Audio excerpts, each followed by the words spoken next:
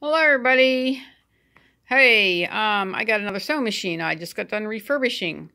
Yes, this one is for sale. It is a brother. It's a really simple brother. It is an VX-810, and it's really simple. I mean, if you want a simple sewing machine to learn how to sew, this is the one for you. It doesn't come with a manual, but that's okay. It's very simple. There's no way you can mess this one up as easy. I mean, technically, if I get back to making people take classes, or maybe I'll do a few classes online. I don't know. I haven't got that far in my thinking. This one kind of has a covering here. It's a case covering. It goes all the way around. It's sitting right here. And the way this one works is it has these little doodads here that slide in right in there, okay? And then it wraps around, and then it has these snaps on the other side. See the little like snap right there, and has a tab, so all you do is pull on the tab and it untaps itself, and then you can set it aside. It keeps this whole area here dust free, so you don't get so much dust build up inside your machine. Anyway, that's kind of nice. You can put it away without it being messed with, like small children playing with your knobs or whatever.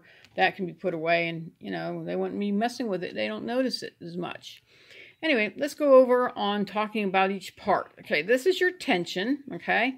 You don't really want to move that unless your needle is in the highest position. The foot can be down or up. I'd rather have it down when I get ready to move it, but the needle needs to be in the highest position so it doesn't mess it up, okay? I always think if the needle stays high, you won't have a problem with this. This is your stitch indicator, and it can do, or your width. Sometimes they call it a width. I think it says right there, stitch width. So you can do straight stitch at 0. You can do a slightly wiggly line to all the way to a really nice big stitching for your zigzag. Yeah, I have it on middle. You can put it to the left, or you can put it to the right, but there's the center, and I got it. I think I could see it's in the center. Oh, dang, and I put that needle down again. Let's move that thing back up so everybody can see. All right, there you go. And then over here this is the little selector of your length, which is this section right here is your length. This is your reverse, and it backs up. And see, I can show you. You can see it backing up. And I have it set for 3, which is this one here for basic stitching, okay?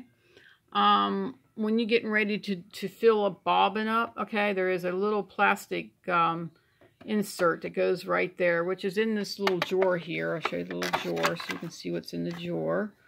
It's right here, and the little plastic thing is sitting right in there. This one's got a lot of little fun things. I'm going to still add more to it. I just haven't done it yet. I will probably put more in there and add more stuff so people can see and everything that goes in there. Anyway, let's go on. And then you would unscrew this a little bit, and then you turn this way, but you don't want to unscrew that screw. Let's see, get over there. You don't want to unscrew that screw all the way. You lose that. That's like a $4.98 screw. So you don't want to unscrew it all the way, just enough that it unhooks that, and then when you're ready to go tight, you tighten it back, and then you re-screw it back in. Then you want to put your spindle here, and you run your thread, you know, going this way and back to your bobbin, and then you push the bobbin over to fill it up. And then you can adjust this if you don't want it too full or you want it really full. And then this is your thread that comes this way, and I'll show you how to thread it real quick. You want to make sure your thread always goes to the back, come this way, and you hook it to this little hooky thing right there. Bring the thread down this way. Make sure your foot is in the highest position. Put it in the highest position right there. So that way the chambers of your tension will open up. And then you want to come down through here.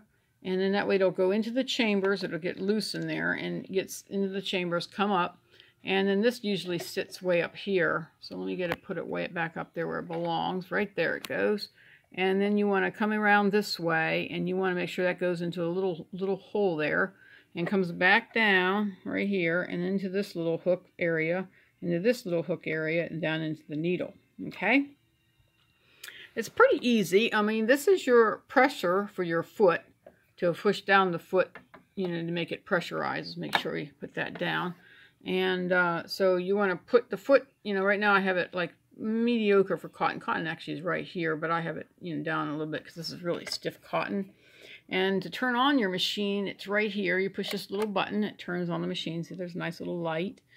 And I'm trying to think of anything else I'm missing. Oh yeah, this is a bottom feed. And slide this little guy off your, to be able to do your sleeves and your pant legs.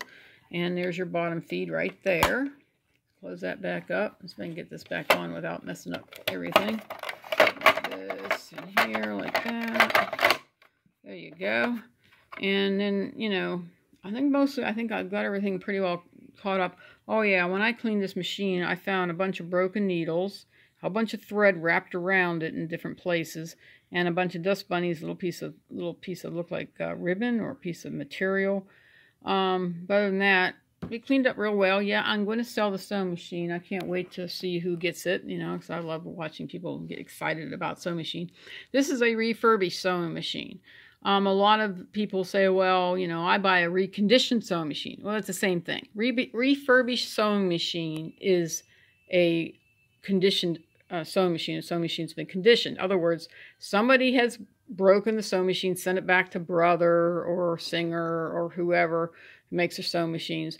And what they do is they refurbish them or recondition them, and they resell them. Now, a lot of places like Walmart and a couple places online that do it, and a couple other, I don't remember them all now, but they do sell refurbished sewing machines. I bought a sewing machine from Walmart that it was a computerized sewing machine, and it says reconditioned, and it was 15 years old. So don't always say, oh, they're brand spanking new. They're not brand spanking new. Reconditioned doesn't mean brand new. It means that they got the machine up and running again, and that's what I do, okay?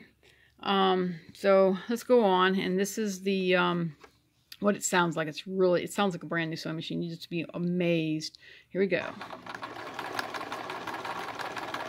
Like that, and I turn it again, make it elongated so everybody can see. Like that. You can put it in reverse by pushing the little button in, and it will reverse. Push it back out, and it's reversing, goes forward again. See how much quieter that is? That's just like if you buy it brand new in a store. But, maybe in the beginning they had sold the sewing machine originally, maybe for about $299. But now when it's been refurbished, you don't get as much out of them as you can.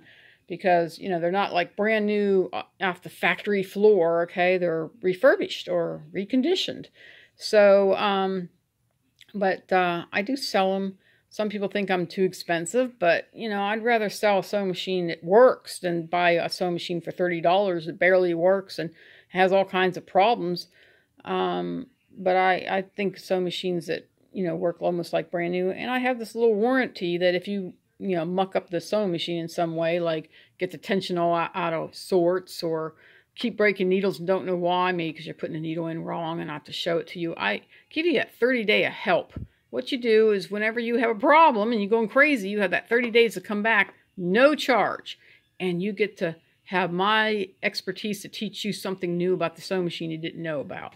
So I love to give everybody a good sewing machine that they can run, that, you can do a lot more fun stuff with it. Anyway, hope you have a blessed day. Keep following me. Get the numbers up there. Keep sharing my videos and liking the videos. Give me some thumbs up. Hit the ring the bell. Maybe you'll get to see a new one show up again. And have a blessed day. Talk to you later. Bye.